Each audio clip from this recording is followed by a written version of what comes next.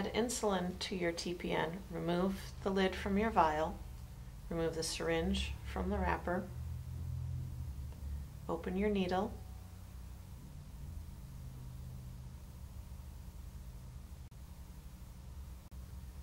take your alcohol swab and scrub off the top of your vial.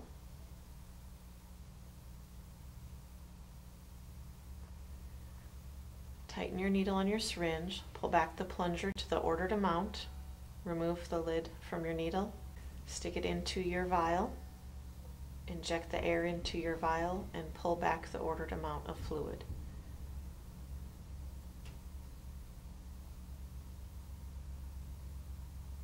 Carefully recap your needle,